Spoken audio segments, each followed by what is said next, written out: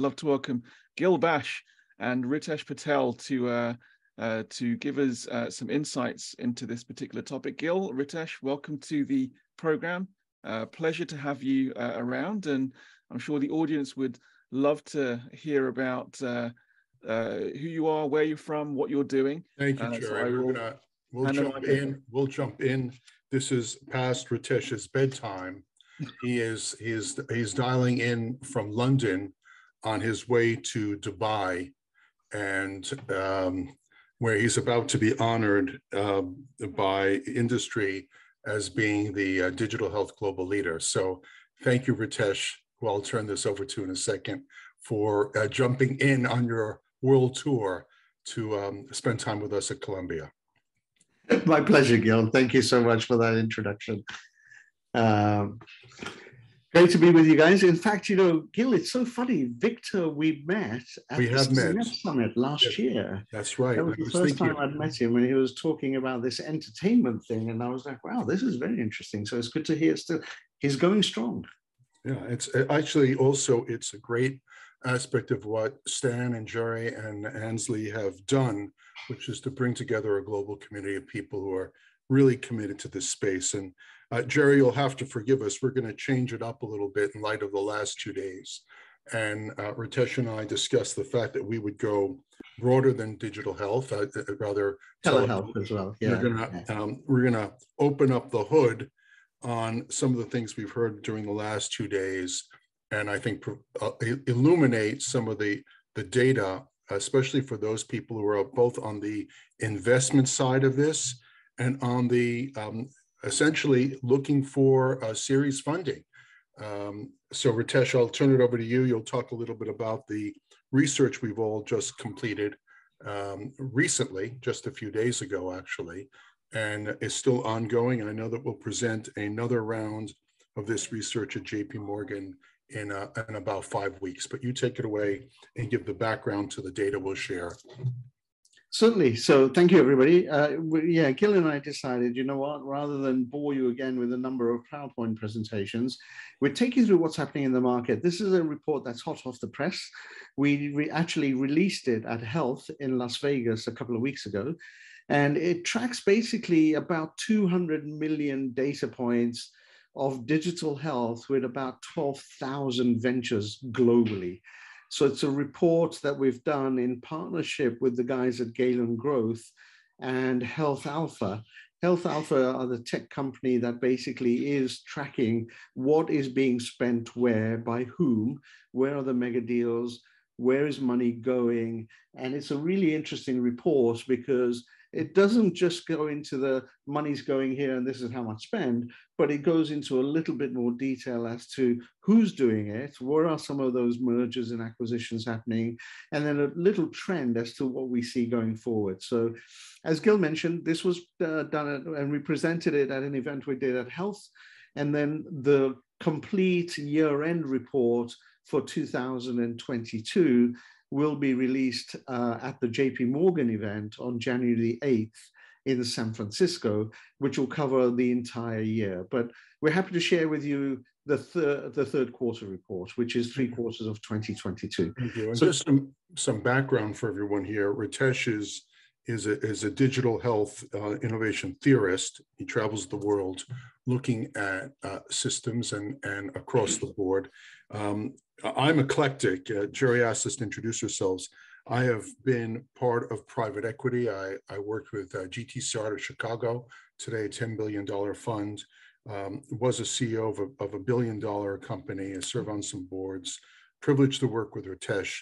I'm not sure who works for who or who works at what times, but we work together quite well, regardless of where we are in the world. And I just want to share a perspective of someone who also served on the CMS Part D working group, that a lot of people talk about the patient centricity. And I don't want to counter that, heaven forbid, because I started my career in health as a provider. And I'm passionate about people's well-being. But I do want to say that unfortunately, the patient is not the customer of the health system. The system is the customer of the health system.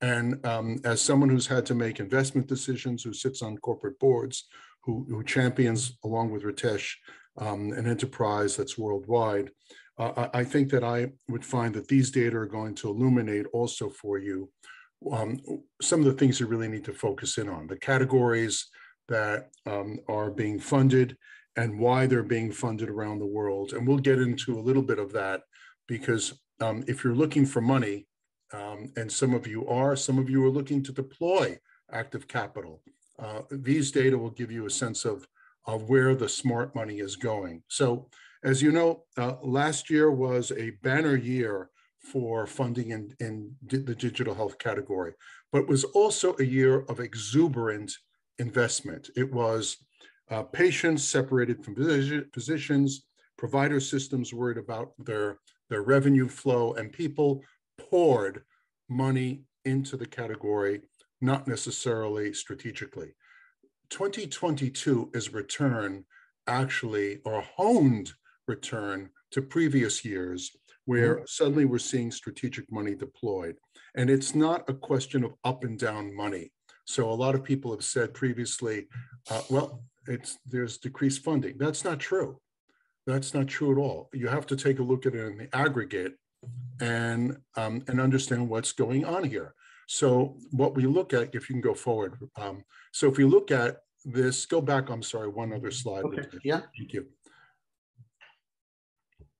Thank you. If you look at this, actually, if you see on the left side of the graph, the Series A funding, if you look at what's going on, funding is shifting from late stage funding to early stage funding, where people who want to put capital into work have to deploy less capital and get more say over the business strategy of the venture. So what happened before was we were seeing in 2022 a lot of late stage investment, 2021 rather, 2020, a lot of late stage investment. Now we're seeing a flip in 2022 to earlier stage investment. So per capita on the aggregate, we're actually seeing more money come into the category, not less money come into the category. It's just that less money is needed to fuel innovation at the earlier stages of the idea. And equity is getting more voice in terms of the business model of the enterprise itself. Do not compare or do not think less money is coming into the category. It's just being distributed differently. So one of the other things we heard at Health, when we had some of the VCs also present as part of this data, was they're seeing more funding towards clinical evidence-based stuff, which is approved and works, and less funding towards companies that were going for eyeballs and more companies that had business models that could generate revenue. So initially it was, I need to raise this money because I need to go get 2 million patients next month, direct to consumer kind of thing. What they're seeing now is more of I have an interesting business model. It's a platform. I'm selling to a health system. There's revenue there. And I've got evidence that clinically or from a trial or a FDA approval process that this actually works. So there's some more diligence going on as opposed to just, I can get more eyeballs. Absolutely. Let's go forward because I know our time is limited. Yeah. We are some of our slot. So this is just the reinforcement. The venture distribution now is by stage. And so for those of you who are in earlier stages of development, you might be more anxious about getting money because you think that there's less money. Actually, for those of you who are at the earlier stages of your life cycle, there's per capita, per percentage, more money is going to be available. Yeah. Keep that in mind. We're going to go forward again because I want to be respectful of. Exactly. So this is the big aspect. Where is the money going? So we often say digital health. Well, as Ritesh just said, that's the broad category. That's universal. That's why he's in London on his way to Dubai. Put that aside. Here's where the money is going and not going in terms of where investors are savvy. So what you see is it's still going to non-communicable diseases in the category. Keep that in mind, non-communicable diseases. Now, in 2021, there was a huge investment in COVID-related services. We're now transitioning into a different phase of the COVID era, where tracking and diagnostic of COVID-related variants is now gone to the back burner. We're back to business, back to 2020, back to 2019 investment. And so you're seeing earlier stage investment in non-communicable diseases. Take a look at this graph. Obviously, oncology, mental health, cardiovascular disease, GI, diabetes, they're still vibrant. That's where the money was going prior to COVID. Money's going back to those categories. Earlier stages. Interestingly enough, where money is declining is to some extent what we think. And I do want to make a mention of telehealth right now. Yeah. Telehealth has declined from 2021 to 2022, but it's not declined. A year to year, if you look at it year to year, yes, it declined. Absolutely. We've moved to a hybrid system. That's why some people need to be back in the office to be seen by their clinician. Some people can be handled by telehealth. 2023 is going to see a different system, not virtual, not in office, not even hybrid. We're going to see, we predict, staged invitation. I don't need to see these patients at all in the office. I do need to see these patients in the office. Let's handle those on Tuesday. That's my telehealth day. We're going to actually see the supply chain of patient management start to come into play in 2023 and beyond. Whether it's clinical trials, whether it's patient visits to physicians, the game is going to change. Next slide, please. So yeah, I'm here in the UK, Gil, and we had lunch today with a bunch of NHS folks, and the GPs were all saying Monday to Thursday they see patients, Friday they do telehealth. No, by the way, the UK is a model to watch. That's probably why you're there, Ritesh. Yeah. I know that you're in the search of the perfect curry dish, but also looking at telehealth. By the way, everybody, I haven't found the curry dish yet. Ritesh owns 3 amazing restaurants in the New York metro area called Brick Lane Curry. It's not a pitch for his restaurant, but if you ping him and need to get into Jersey City, Montclair, or New York City, Brick Lane Curry, you're speaking to the man right now. He can get you a reservation in this hard to get spot. I can get you a decent curry.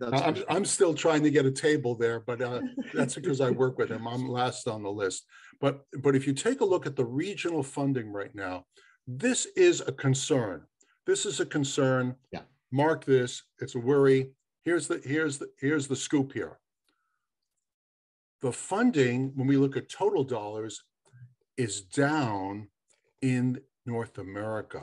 It is not down in the Middle East. It is not down in Europe. I'll talk why for a second.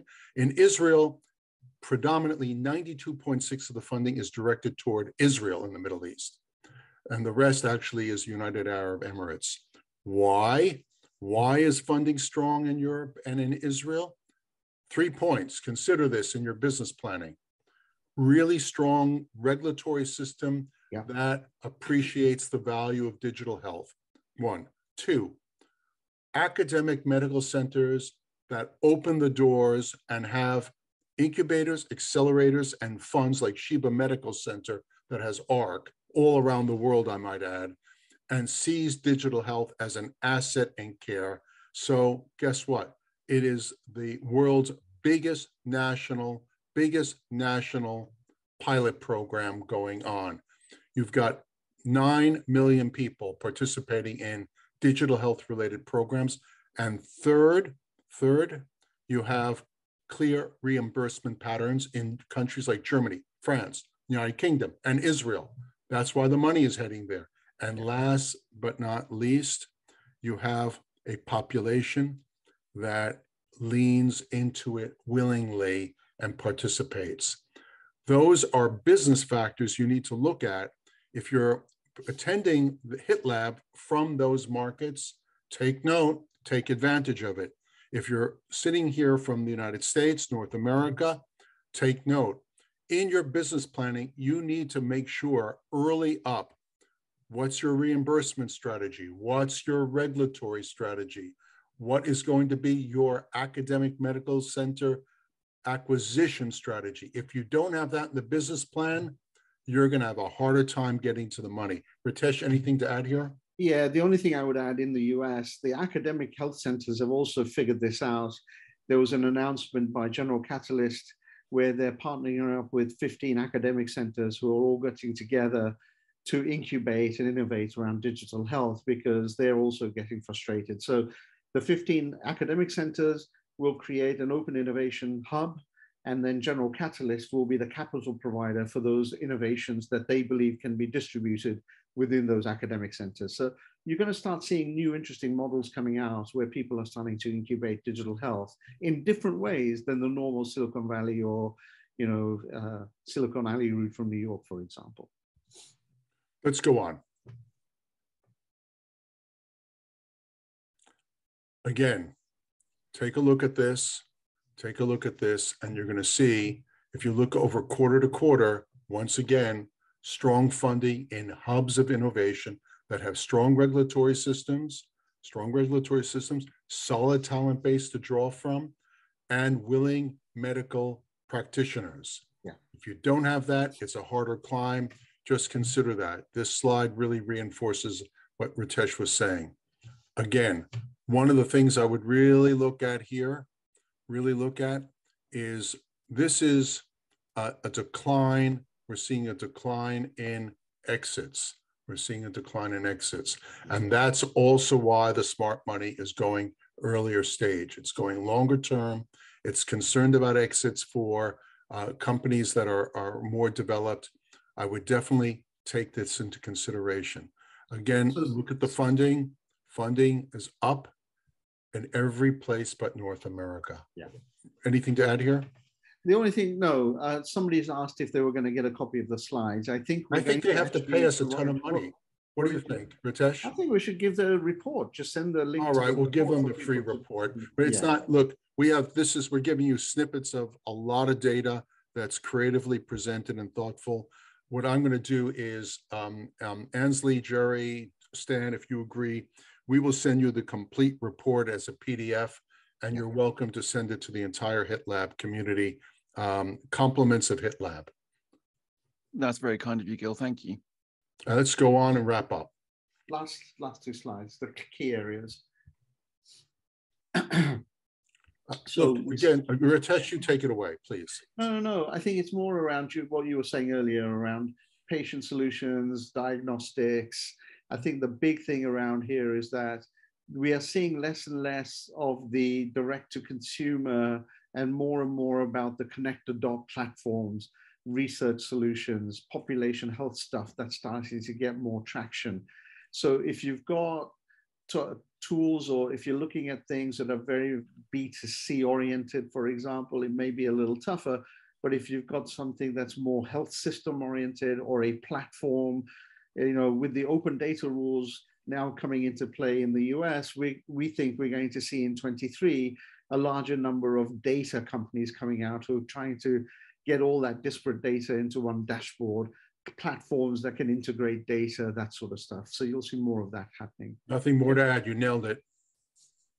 Let's go to the last slide and handle. So this is really showing us the fact that therapeutic categories, it's not just about the technology, it's about moving the category forward and integrating into the category of therapy. How do you provide more value to clinicians, to pharmaceutical companies, to provider systems, to payer systems, to the health ecosystem? How do you reduce fragmentation of care, not add to the fragmentation of care? And if you can show that in your business model, it's not only needed. I know everybody says patient unmet need. Put that aside. The system rules here. Unfortunately, sadly, not the patient. Next thing that rules, money. Who's getting what? If you can address that in the technology, you're moving forward. And if you can't, expect it to be a long slog. And then, as Ritesh just said on the slide, he moved forward. You can move it forward. We thank you. Thank you for your time, everybody. And we'll send the PDF to you guys so you can send it to all of the attendees, Jerry and No, that's very kind of you guys. Thank you so much for a very, very animated and lively presentation and conversation between you both. Of course, it's really wonderful hearing you both bounce some ideas from each other, and you're getting a lot of love in the chat and the reactions as well. Well, Ritesh and I will be playing. Actually, we'll be presenting the full report at Piccadilly Circus. No, it's Hyde Park, Speaker's Corner, Hyde Park. Oh my, Hyde Park Speaker's Corner. And then we have another gig coming on at 10 Baker Street, the Sherlock Holmes restaurant in London. So you can see us. You promised me Carnegie Hall, Gil. What can I say? We're working it. We're working it. Okay. First HITLAB, then Carnegie Hall. Okay. Thank you, Jerry. Thank you, Jerry. There's definitely levels to this, guys, of course. Yeah, feel free to put that in the chat, guys, so that folks know where you're going to be live and in person presenting this report, just in case they missed it. We do have a couple of questions from the crowd. We do have a couple more minutes to spend with you before we move on. Andy here might have missed some of it at the beginning, but he asks, in your opinion, guys, where do you think digital health funding is headed in the future? And is there any areas of healthcare that you think are going to receive more funding than not? Yeah, I'll kick off, and then I want to make sure that Ritesh has plenty of time to answer. So look, I'm going to take the question to a different place, the places where I see trouble. And Ritesh will talk about the places he sees cash. I see trouble whenever people show me a presentation where they talk about the need, they talk about their grandmother had diabetes, all the sob stories, the personal stories. There are countless stories out there. Generally, what I see is where I see money going and funding is how can you express how the idea is going to make the system work better, faster, less expensive. You're going to streamline. You're going to make sure that it is compatible with CMS, either Part D or Part B in the system. And also the lift for the individual provider in terms of training and knowledge of how to deploy with their office is low, is light. If you're not addressing that, I don't see money coming in. Ritesh, now you be the optimistic one. Yeah, no, here's the optimism side of it, which is around platforms. We're seeing more and more funding going towards people who are looking at a holistic platform to integrate data capability. So, the Livongo Teladoc model, but, taking it further, anybody who's connecting the dots as opposed to a one-stop solution. The one-stop solution may work for a specific use case, but the funding seems to be going more towards where is the connected dots and how are you bringing care holistically as part of this endeavor, and that will get more funding next year. And I think there's going to be a large amount of data people who are also going to come into the marketplace to try and get handle of the vast array of data that sits in the electronic health records to give to the patient. That's what the open data rule was all about. Yeah. You, the patient, should have access to your electronic health record. And next time we do this, Ritesh, can I be the positive one? You can be the naysayer? Sure. Okay. Jerry, back to you. No, fantastic, guys. That's really awesome, and I hope that answered Andy's question. There's another question here, guys. Very quickly, Tom, I think in the chat asked, "Is the optics around Web3 problematic in the VC ecosystem?"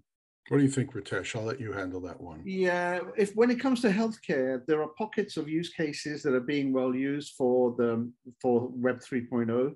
But it's very nascent. It's around mainly using AR/VR for patient pain management, that sort of thing. We're not seeing a full-blown metaverse-oriented health play just yet. Gil seems to live in the metaverse. That's now. Right. I'm not even here, by the way, Jerry. That's not Gil. You're seeing my avatar. That's the Ready Player version of Gil that we're seeing at the moment. So there are other industries where the metaverse is taking off. If you look at consumer goods, there's a lot of drinks companies, brands, consumer goods brands that are putting up shops and that sort of thing. I think on the healthcare side, we haven't met any VCs that are completely focused on it or looking at it as a potential play yet that I know of, Gil, unless you've run into somebody. Yeah, I just want to add that I have a column up right now on Medica, MEDIKA.life that talks about AI and the metaverse, that you can read my point of view. Big problem with the metaverse, it's AI, metaverse, VR, artificial reality. I'm on board. I buy in. Problem, big problem. Doctors are resistant and find right now that it conflicts with their sense of being. And that's the biggest problem here. Doctors who jumped in on Da Vinci as a surgical training tool obviously are some of the best surgeons in the business, but the bulk of the surgical community still likes to believe it's all about them. So you'll find people like Raphael Grossman who bought into VR really early on. Yeah. I'm close with Tom. Well, look at Brennan Spiegel and what he's doing. Yeah, right? yeah. So I would say if you're interested in this, follow the leaders. I follow Tom Lowry at Microsoft. Yeah. I follow Raphael Grossman at who's up in New Hampshire.